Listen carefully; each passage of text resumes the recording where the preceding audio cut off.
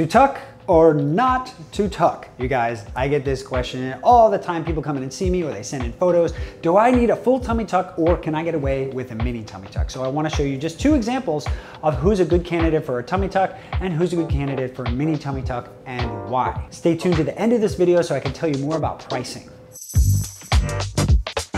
Our first example is a patient of mine who I actually did a tummy tuck, and I want to tell you why.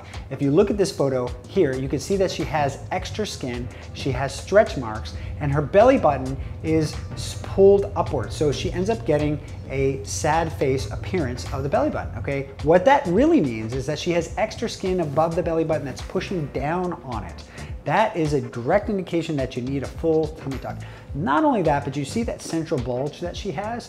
That's abdominal laxity. That's after all the children, the beautiful children that she's had, and her abdominal wall stretched out. So part of a tummy tuck is doing a plication to repair that muscle layer, that fascia layer, repair that term, that space called a rectus diastasis. That's the term for it. It's called rectus diastasis, and we repair that, and then we take down the extra skin. We reattach the belly button up higher to make it nice and flat. Now, often we can combine liposuction with a full tummy tuck, but we can also combine that with a mini tummy tuck. Now, this is a patient who would benefit from a mini tummy tuck. You can see above her belly button, there's not a whole lot of skin laxity, but you can see down below where there's a C-section scar that she has a little bit of pooching, and she has a little bit of indentation and overhang on that lower portion below the belly button. Okay, that's really key. If it's below the belly button, it's mini tummy tuck territory. Now, we can keep the benefits of the mini tummy tuck is that we can keep that incision very narrow. But if she has significant abdominal wall laxity, we may need to go up and plicate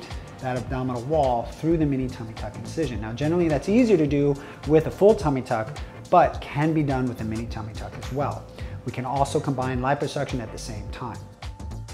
Recovery for a full tummy tuck is typically a few days longer than a mini tummy tuck, but if a mini tummy tuck, we do have to do a plication. You're not gonna be able to do any heavy lifting for 6 weeks. If it's just a mini tummy tuck skin only, you're looking at 2 weeks.